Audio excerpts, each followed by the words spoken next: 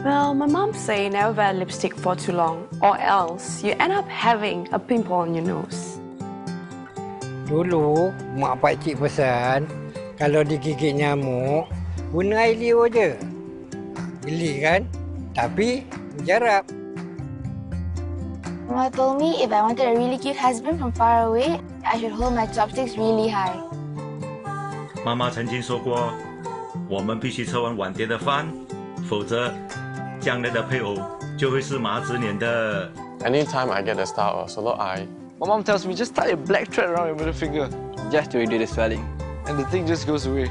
I don't know how it works, but it works. 我的小秘诀：把蔬菜搅成菜泥，放入它们蛋糕，这样既美味可口，又可摄取蔬菜的营养。 So here's a good tip from my mom. If you're recovering from a scarring wound, do not eat foods that contain soy sauce as that will darken your scar. Every time I have pening, Mom would actually tell him to bite a 2B pencil.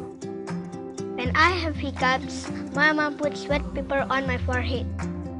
Kalau nak halau cecak dalam rumah, letak je kulit telur kat tingkap.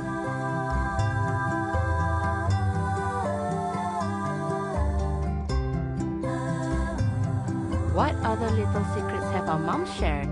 Find out this September 5th. For details, visit Facebook Jacobs Malaysia.